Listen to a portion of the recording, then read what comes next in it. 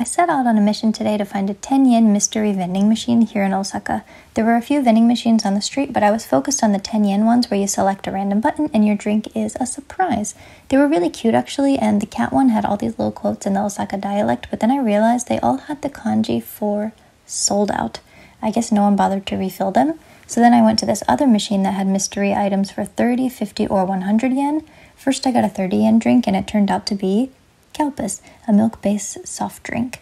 The 50 yen items were also sold out, so I tried the 100 yen one and I got sliced mochi that's kind of spicy. Random.